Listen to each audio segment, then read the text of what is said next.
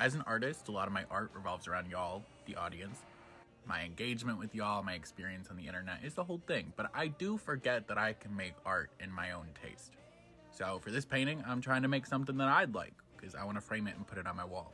There will be tiny things that y'all can recommend, just wait a few videos, but it'll happen.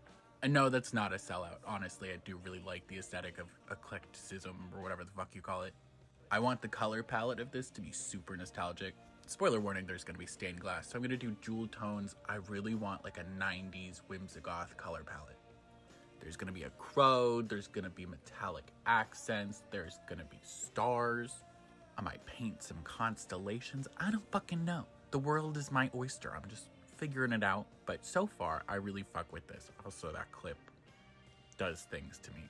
And do not worry, I'm gonna prioritize painting over filming so I can get back to the bag and the tiny things paintings, which I do have